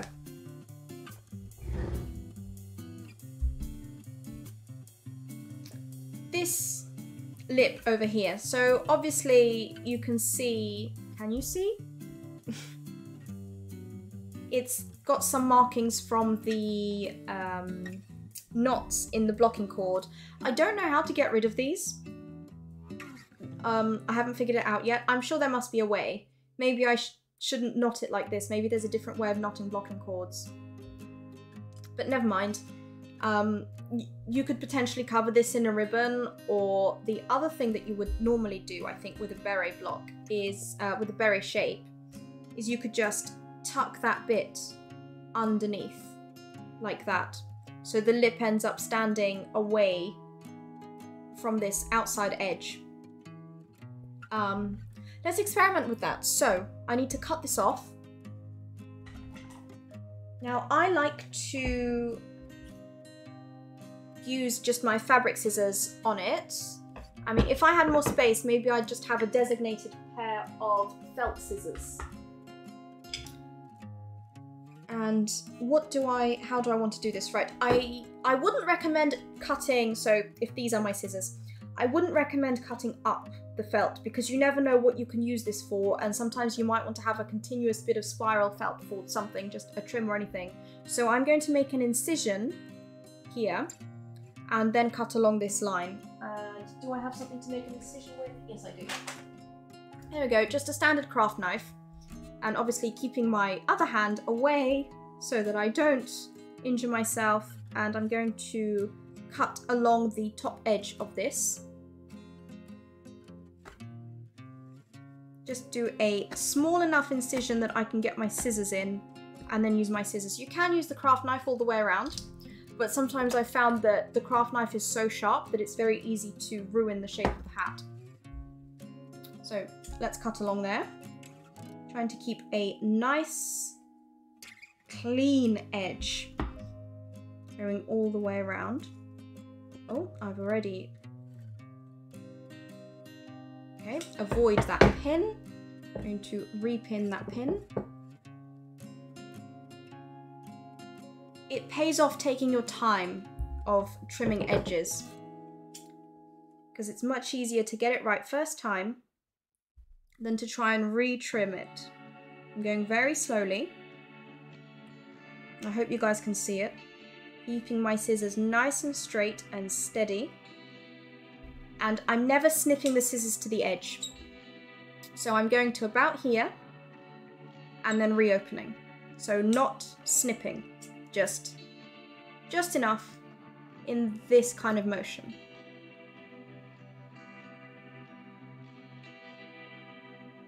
And then of course, I'm cutting straight like this, but sometimes you might want to cut on an angle, so you'd flip your scissors this way.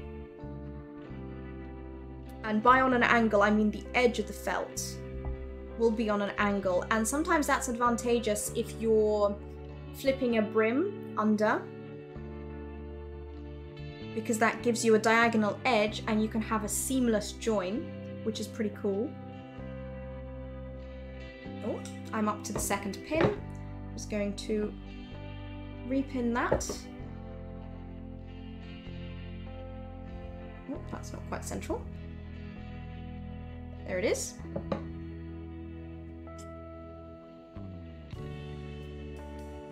Does anybody have any questions on scissors? You've all gone quiet in the chat.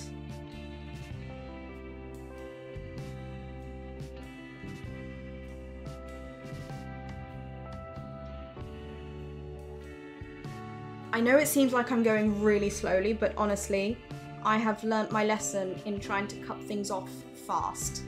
I now take my time with the scissors. There we go. That's off. So now I've got this skirt bit as one piece, which I can use to make various decorations out of. So I'll pop that to one side and we can discuss some trims. This is the beret. Doesn't it look lovely? I actually think it suits this colour. When I was blocking, I did think that it wasn't going to look too nice, but shall I try it on? Do I have preferred scissor brands? I do, yes. If you can afford it, I've heard that Friskus is a good brand, and these are my... Oh, change the camera back. These are my normal sewing scissors.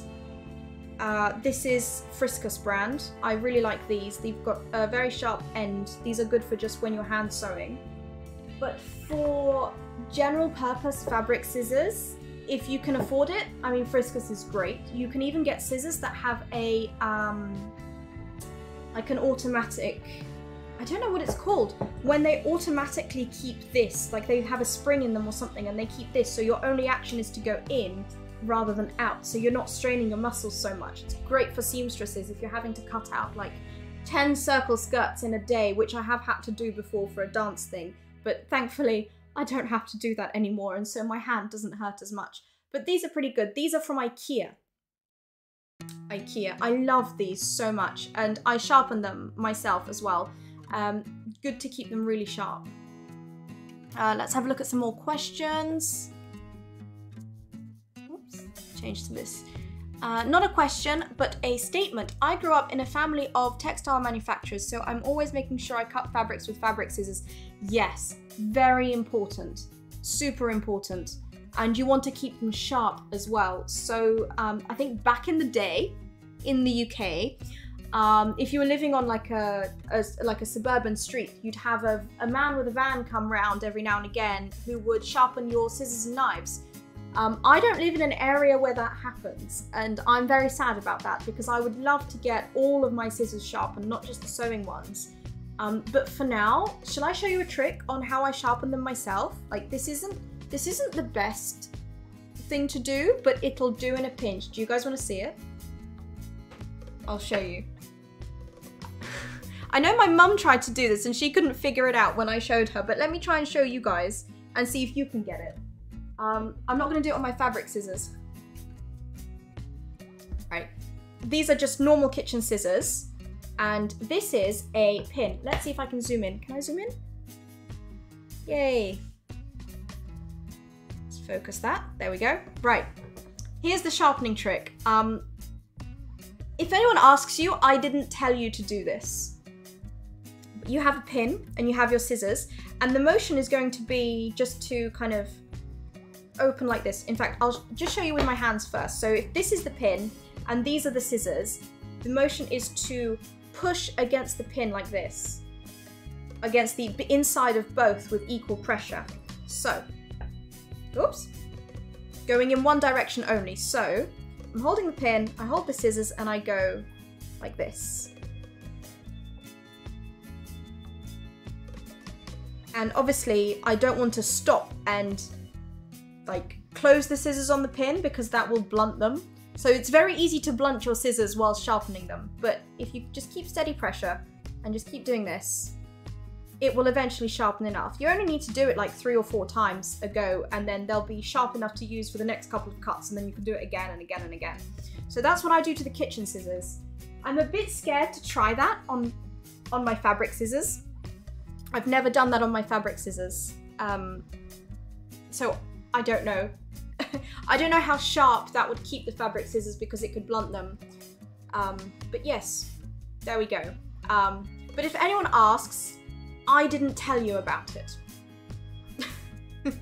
Yes, looks scary, it does. Please, sharp objects, pins, just make sure that you are safe. If you don't want to try it, don't try it if you don't feel safe. Sandra says, we have a professional scissor knife sharpener in the next village. I'm so excited, I'm so happy about that.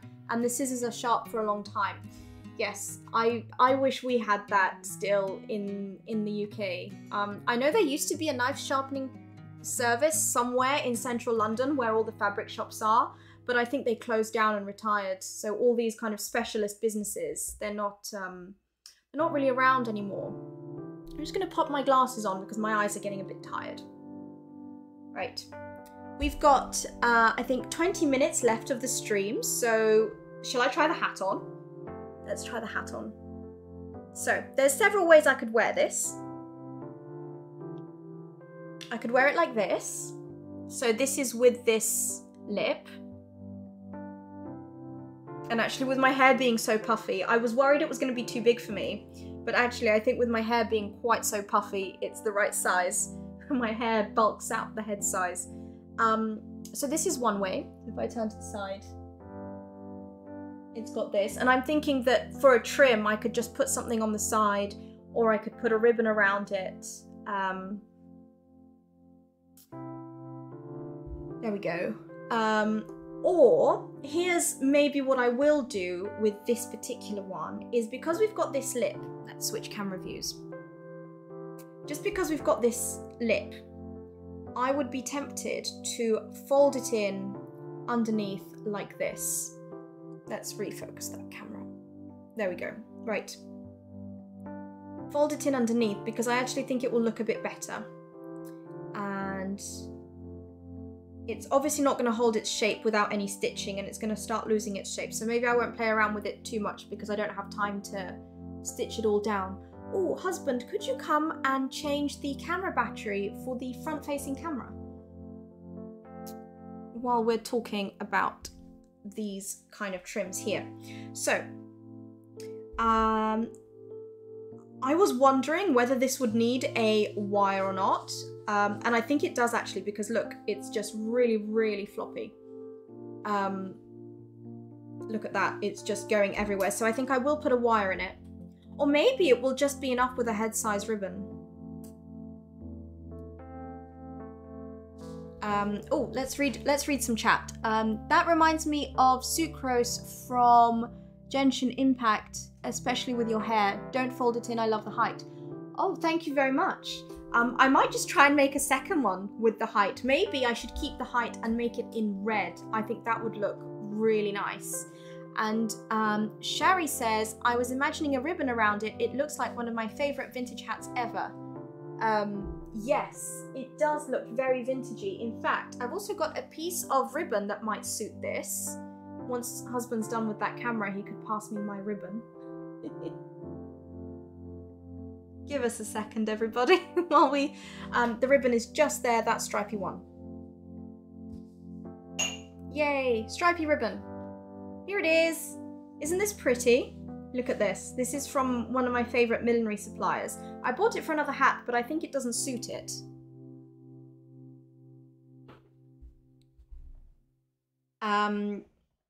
If you use a wire, where would you place it and what type of wire would you use? That's a very good question.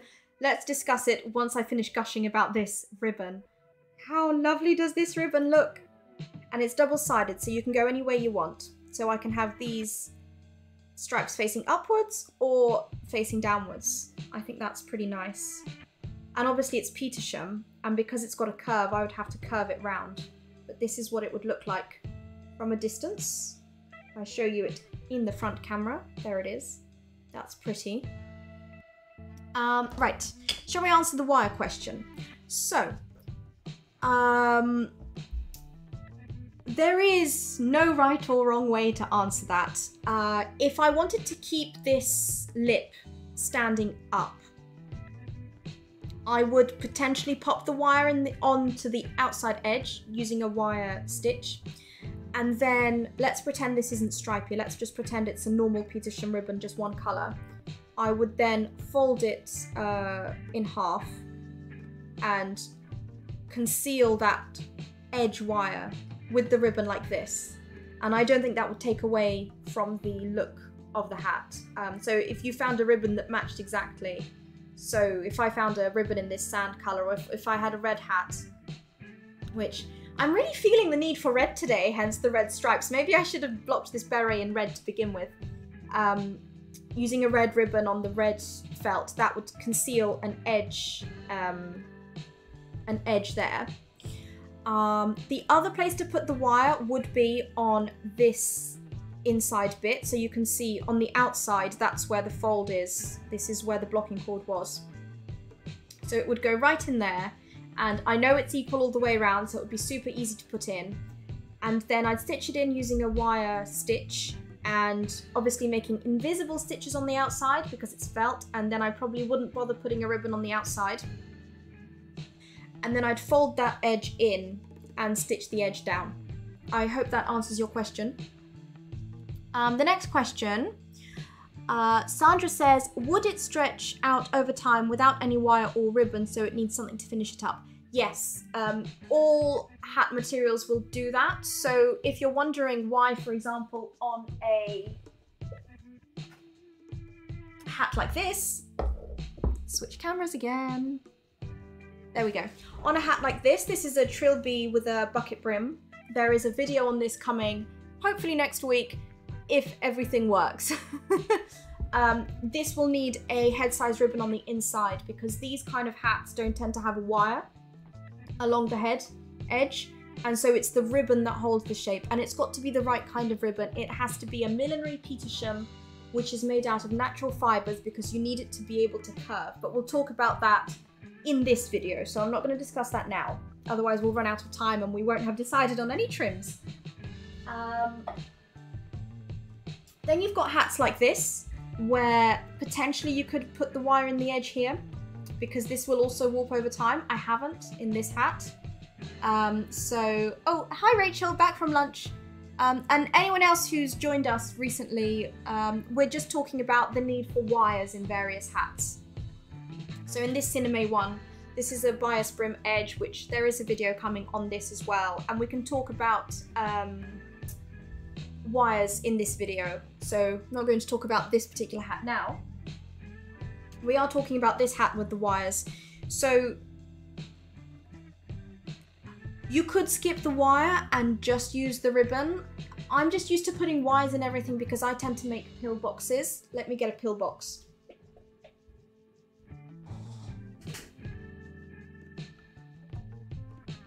So I've got these two pillboxes here. This pillbox has a wire in it. Let's change cameras. Can you guys see that wire? There it is. And this is the edge, which I haven't actually stitched down. So sometimes you can stitch the edge down, sometimes just folding it over is enough. It depends on what you want to achieve. But this is a pillbox with a wire inside the folded edge, which is probably what I might end up doing on this hat. Or you have pillboxes like this where there is no edge to fold under. This is a fabric covered buckram pillbox. And because there is no edge to fold under, it is wired just here on the edge. And you obviously can't see the wire because it's hidden with the fabric. So that's how I'm used to doing things, because I make a lot of pillboxes. I'm known for pillboxes and half hats. That's pretty much what I do. I don't tend to normally make things with brims, so I'm not the best person to ask that kind of thing about brims and things. But yeah, with berets, I've never made a beret before. This is my first blocked beret, so it's going to be interesting to see what I end up doing with it. I'm not sure yet. I think I'm leaning towards, you see, I feel like putting in a wire because that's what I'm always doing, but at the same time, maybe I should just not put a wire in and just see if a ribbon is enough, just like with a head fitting hat, with a brim, like a crown to brim join hat. Maybe I'll just do that. But I think on this one, I will fold the edge in just because I think it looks a little flimsy, this lip over here. I might try and make another one that's red and leave myself enough to kind of fold the lip in twice. That might be a way to solve that. So yes, I think I'll fold it in, put in a ribbon, and then if it still feels a bit not sturdy enough, then I'll just pop a wire in. Should we talk trims? Do you guys want to see what I have been trying out? This was one idea that I had. Look at this. This is a felt kind of leaf feather thing. It's a bit flimsy, but that's okay. I could wire it to make it more shapeable. I'm going to switch cameras again. Let's pop this beret on Anne, and Anne can be our model for the day. I'm going to leave the lip on it for now. But here she is. Oh, that looks really nice.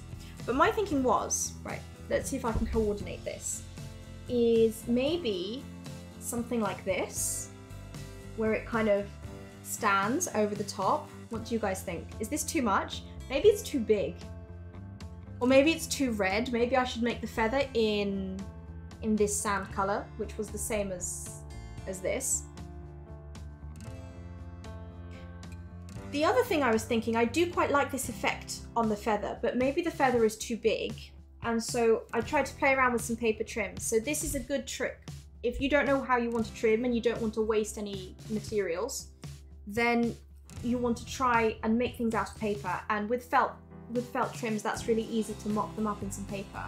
And so I was thinking like I could do something like this around the edge, but it's not my most favorite option, but it's an option. Or I could, maybe I'll just break that in half and twizzle it round. And then just like a little something on the side, just a little extra flair. Or just park the feather idea completely and maybe in like blue or a matching ribbon, just a simple bow. So I won't go over bows today, but something, just a sweet little bow, and maybe a button on the inside of the bow. That could be fun. I don't know, I'm still thinking. What else have I got? Oh, some velvet ribbon. So sometimes adding texture is fun. So maybe instead of Petersham, I could go with a velvet textured ribbon. Let me show you the difference between the two. So this is the Petersham texture. So it's got the way it's made is it's got the threads kind of weaving up and down, side to side, up and down. Well, I think you understand what I mean. And then this is the velvet, which has a nap, which is obviously nice and soft, and the bow in this would look... I'm not the best at bows, but I'm going to try and do this.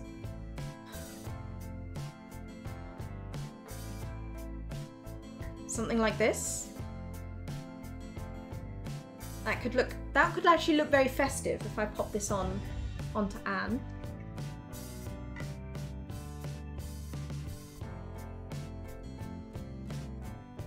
There we go. Oh, that looks really nice. And maybe even with the ribbon trailing down. Whoops. Falling off, Anne.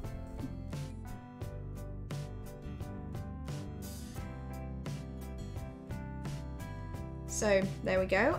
Shari says, could you make a pucker at the front lip, giving it a sort of cap look at the front? Would that add structure without compromising the whole thing? Do you mean like crease into the side? So like this? It does completely change the shape. So if that's what you were asking, this is what, I don't know if I've understood your question, but this is what it would look like. It does completely change the shape, so I wouldn't do that. After going through all that trouble of blocking on the puzzle block, I don't really want to play with the shape. You could of course do that as you're blocking on the puzzle block. You could add some folds in it. That would be an interesting thing to try, wouldn't it? Like you could, I think the technique is called veining. So if you were blocking on something like this, just a,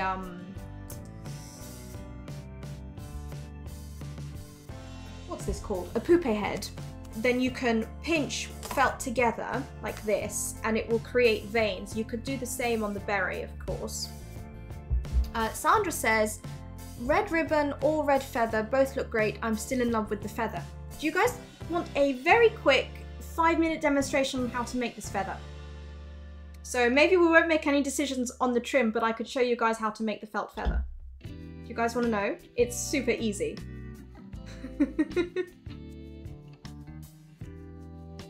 Ooh. Oh, isn't that pretty? Look, I've twisted it. Look at that. That's something. Shari says feather in capital letters. Okay, so I'm going to show you in paper, but it's going to be the same in the felt. Oh, let's refocus. Okay, this is going to be the last thing I show you, and then we're going to end the stream. Otherwise we'll be here for a very, very, very long time. Right, this is what my mock-up looked like in paper. So I'm just going to grab some paper.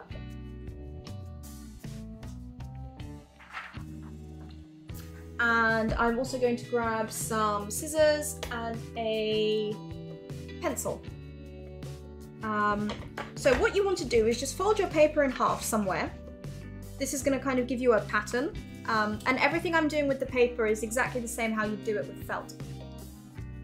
And draw on a shape that you like. So you can give it a leg, or you can not give it a leg, doesn't matter. But give yourself some amount of distance from the side. It will just make it easier for when we come to cutting it. And then just sketch out some kind of shape that you like. So any shape you like. So I've got it bulging here. You could, let me show you on the other side, some other shapes you could do. Just as long as you've given yourself some space there. I could go up and give it a bit of a bulge at the top like that instead. That will give you a slightly different shape. But for the one that I've shown you, it kind of bulges there, and actually, I think I've done too much of a bulge. This is too curved. I'm just going to even it out like this. There we go. And then what I would do is, oh, Rachel says, I did a video comparing this technique in wool felt, fur felt, and synthetic felt. You mean the feather, or adding in the veining technique?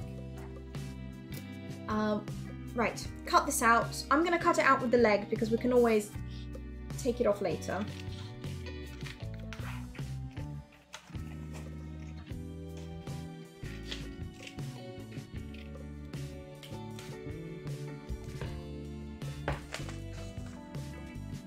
here it is cut out, and if I open it up, it's rather giant, this, but you can play with the size.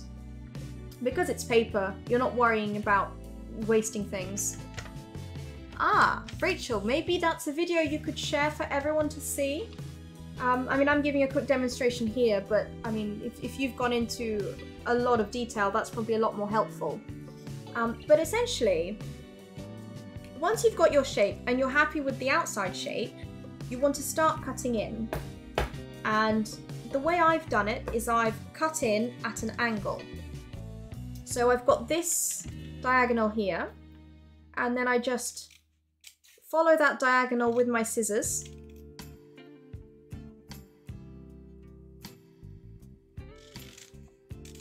Not cutting all the way through to the edge, so if I just draw on with the pencil, you'll be able to see a bit better. This is where I'm cutting to, so if I just draw a straight line, whoops.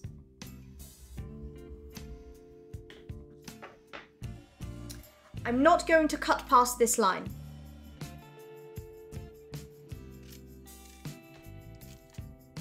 So I'm just cutting in, and then you can decide on if you want thick strands of feather or thin strands. So this one I've done quite thin, so let me do a thick one so you can see the difference. So these are about 1 centimeter, maybe 7mm wide.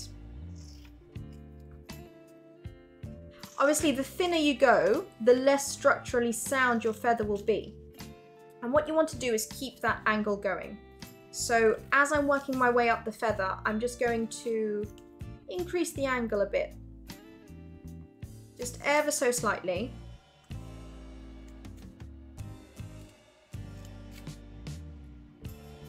You see, so over here, this is this kind of angle here. It's very small. But then at the start, my angle was like this, and I've curved the angle in. And once again, this is just how I do it. I mean, once you experiment, you'll find your ways of doing it, which are, you know, every way. As long as it looks how you want it to look, then it's fine. Okay, I've just drawn another pencil line in here. This is actually how I've cut here, so ignore this one. It's this thinner one. That's where I've cut to. And if I open it up,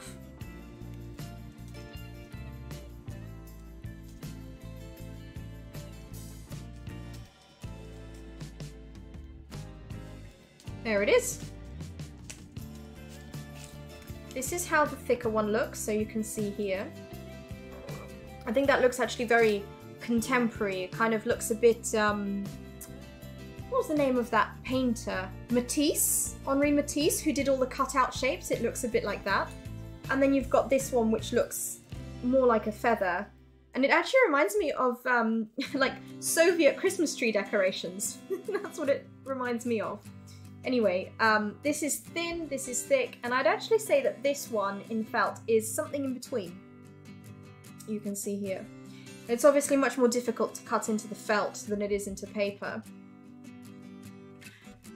Sandra says, can you curl or manipulate the cut ends with heat or something? Yes, you can. So, with a feather like this, what you can do is you'd have your steamer set up, and then you'd probably want a set of pliers, which I'm just trying to get out. There it is. A set of pliers like this, or some tweezers, some really long tweezers. And if you curl around your plier or your tweezer like this and hold it in front of the steam, and then take it away, it'll take you a very long time because you've got to let it cool before you can take your pliers away, and then it will hold the curl like that. That could be very interesting, actually. That's a very interesting technique to try. But what I like about the feathers is that you can do this kind of thing with them. I just think that looks really interesting. I don't know what to do with it, I just like how it looks. Anyway, which feather do you guys like? Do you like the thin, medium, or thicker feather? Maybe I should just play with this one a bit to see how it looks. Yeah, I'm not a fan of this one, although it's kind of, when it's slightly curved like this, just a slight curve, that's also quite interesting. Of course, what you can do is not only curl the strands, but you could actually curl the feather. So I would put a wire in it if you wanted to do that. So if I wanted it to hold this kind of twisty shape, I would stitch a wire to it and kind of position it on the hat so the wire is behind it, or you could cover the wire in some ribbon. I mean, this doesn't match, but felt ribbon or a Petersham. I think the velvet ribbon. I think the velvet ribbon matches the kind of feel and texture of the felt, so that could hide it pretty well if you could find the exact match of colour. Anyway, I think that's everything. I mean, it's been 2 hours. Have you guys got any more questions for me? 3 minutes of some questions while I take a cup of tea.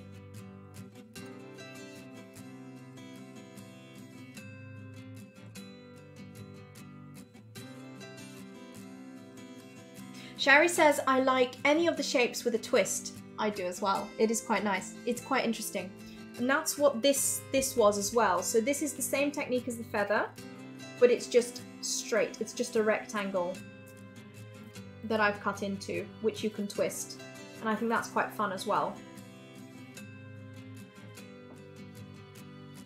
Did you guys enjoy today's stream? I'm sorry for all the things that went wrong. The block went wrong.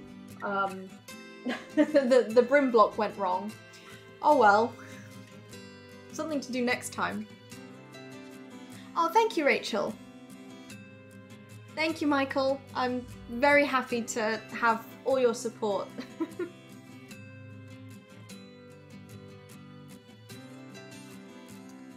Wayne asks, what's your favourite material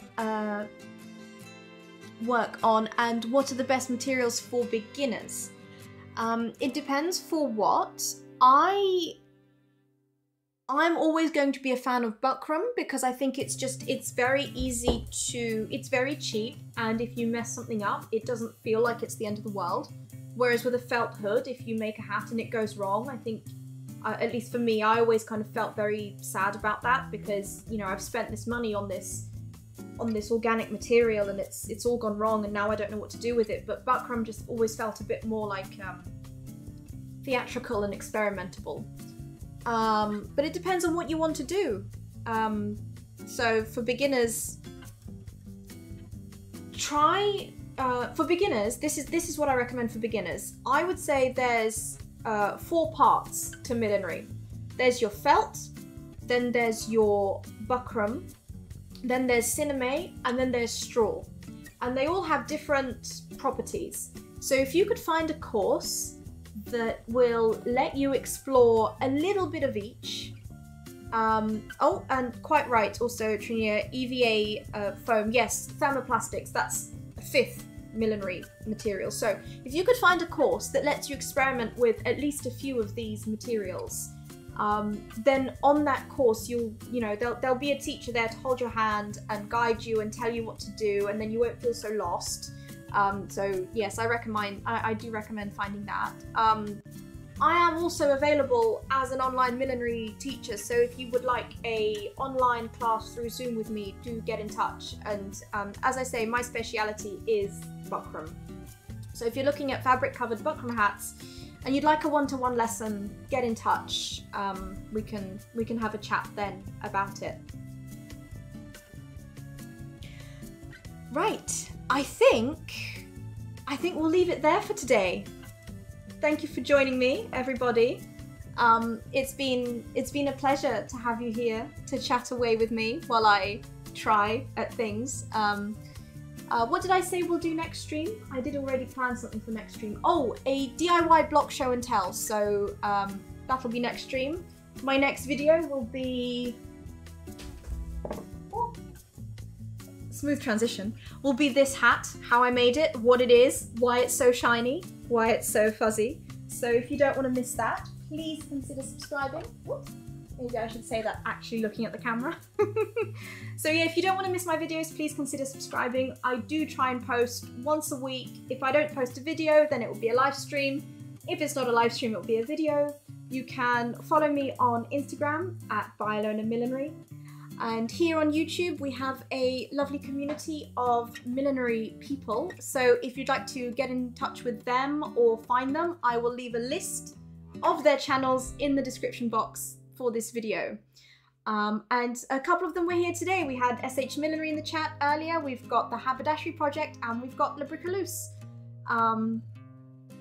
Once again, thank you so much for watching. I hope you had a great time. I hope you've learned something new. I've certainly learned new things. Thank you.